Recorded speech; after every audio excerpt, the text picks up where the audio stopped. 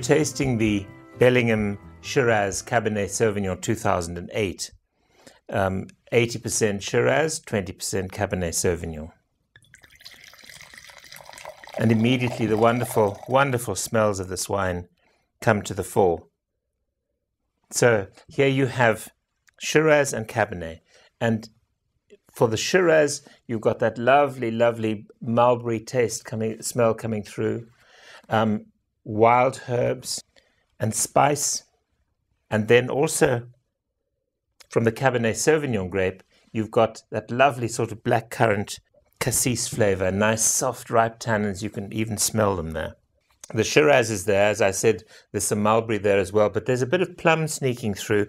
And then you've got that tremendous elegance of the blackcurrant with the Cabernet Sauvignon. And the two of them together create such a wonderful mouthfeel. Nice and soft tannins going down so easily, and this lovely, lovely long aftertaste. And aftertaste for me is so important in a wine because that's what links the wine and the food together.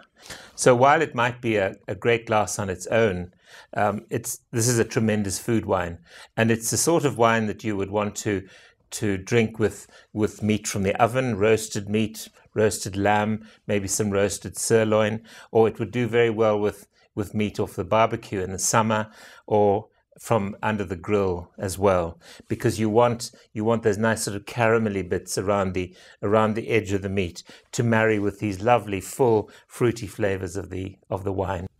So here we have the Bellingham Shiraz Cabernet Sauvignon 2008, a really, really delicious wine. Cheers.